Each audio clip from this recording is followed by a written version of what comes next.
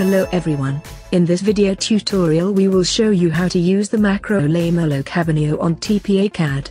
First of all, let's create a new panel and select the two-dimensional view. Then, let's select the working menu and open the submenu of the insertions. Let's click on the icon identifying the new macro. Let's insert the data to position the piece where we want to, by also selecting the correct tool. Now we can see our working correctly positioned. If we need to use this working in other parts of the panel, we duplicate the working and modify the X dimension, through the graphics. Let's choose the correct rotation angle, which in this case is 180 degrees. As you can see very quickly, we are able to multiply and move the workings to the positions desired.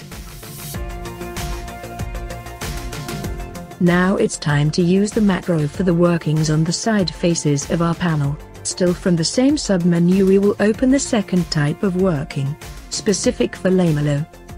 Let's fill in all the fields concerning the positioning of the working, select the suitable tool and confirm by clicking enter.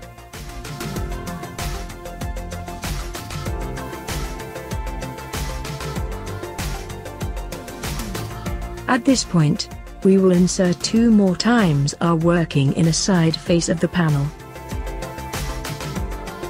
Let's open face 5 and repeat the operation just performed on face 1.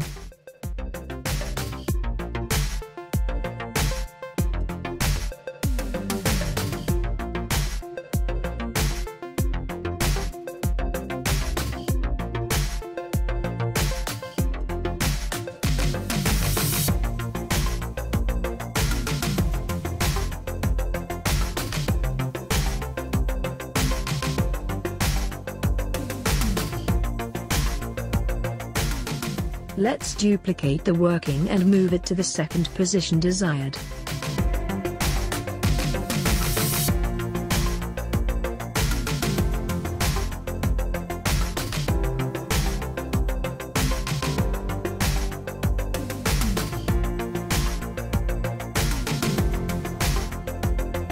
As you can see, in just a few minutes we have created a panel that is perfectly compatible with the Lamello construction method.